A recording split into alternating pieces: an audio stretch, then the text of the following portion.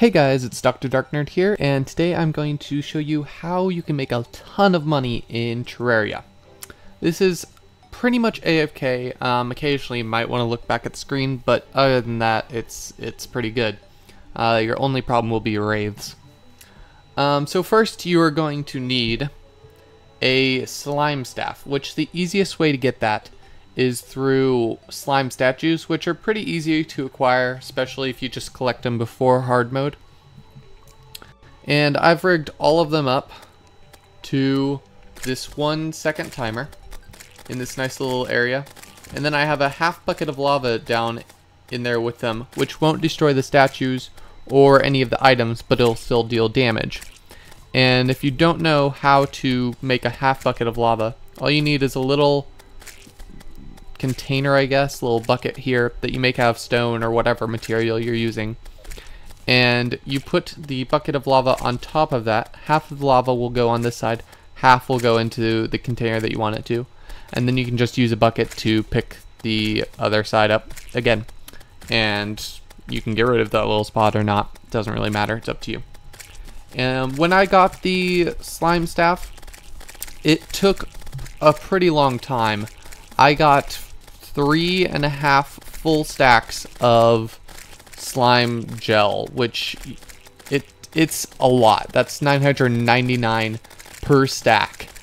So it took a little while. And I have 10 slime statues. You can do them in groups of 3. The first time I ever did this, I did it with 3 statues. Or you can make them on top of each other, and that way they'll all just fall into one spot and you don't have to move or anything. I just liked it this way.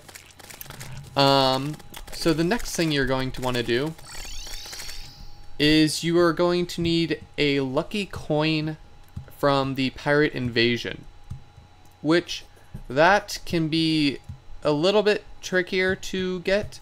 First of all, you'll have to be able to withstand the pirate invasion. I'm a little bit overpowered, especially for the level of this world right now, or what I've done with the world.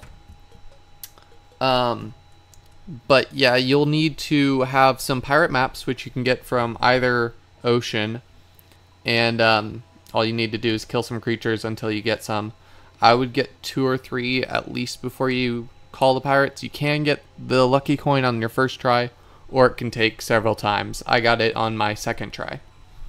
So you'll need that. There's also a bracelet that you can get from the pirate invasion that I would recommend you getting, because it'll increase the range in which you can pick up the coins that the lucky coin will drop.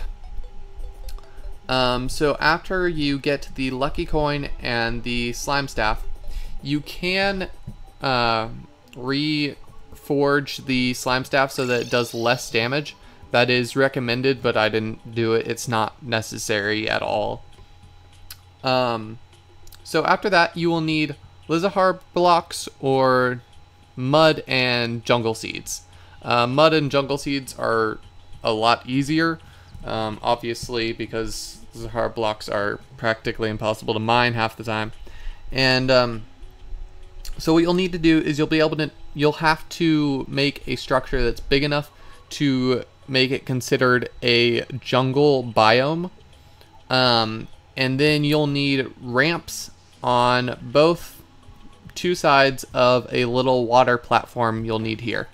That way when you stand in the water, the creatures that are in the water will aggro onto you as so, and they will slide along the ramps on the either side and go into this little area. Another added thing that I did was I put 35 golem statues up here. This is a little bit more for fun. It does help in the money making if you have a beefy enough computer to run all of that at once. It can give you a little bit of lag, not too bad, but it's definitely possible. Once I get back in here, I would also recommend bringing someone along with you. That way you can sell items to them, because the granite golems will drop night vision headsets, basically. I'm going to turn off my minions here, which are worth 2 gold each, so they are pretty good drops. So those are definitely worth selling.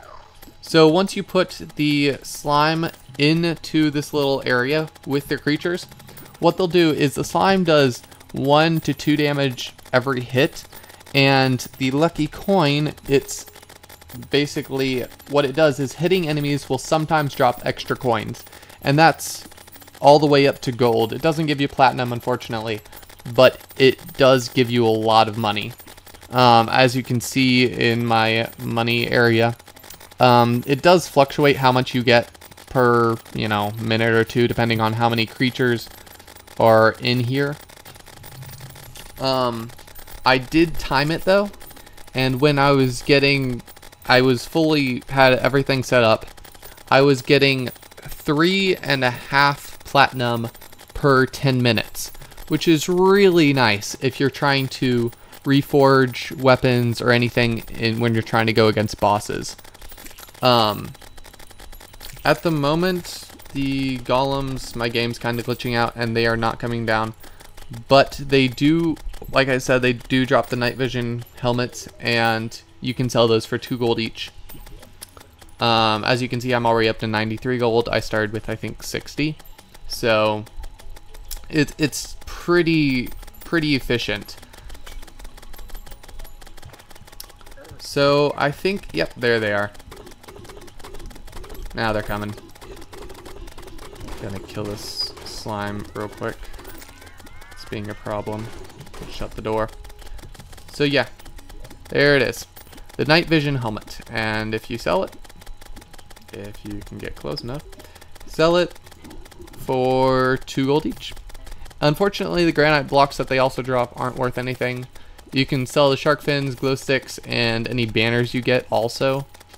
They're not worth a whole lot, but they're definitely worth selling. And like you can see, the platforms down there that they're getting stuck on, they are not dropping all the gold where I am, unfortunately, which is a bit of a problem. So yeah, that's why you'd need the bracelet. Okay, I'm not gonna die here. Okay, so I guess that rounds up the video, guys. Thanks for watching. Subscribe, like, and this is Dr. Dirk Nerd out.